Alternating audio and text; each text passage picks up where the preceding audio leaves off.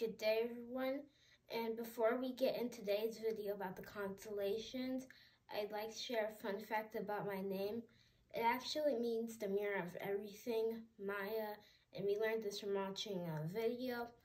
And also, instead of doing 3 constellations, we'll be doing 4 because while I was studying the Carina, I saw that Vela was also a part of the ship, so I decided to do Vela as well. I also thought it was a cool name, so even if I didn't see it there, I'd still do Vela.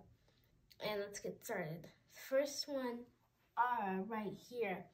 It's Latin for altar, and didn't get to learn much about this one, but it has 8 main stars and 7 stars of the planet. The next 3 stars are in the southern sky, Pyxis. If I pronounce that wrong, just let me know. Pyxis, it's Latin for the mariner's compass, and I also saw it's like symbolism, compass box. Next one, Vela, it's the sails of the ship, Argo ship, and Carina is the keel of the ship. And if you would like more information about the ship, Argo with Pubis, Vela, and Carina, just let me know and I will study more about them.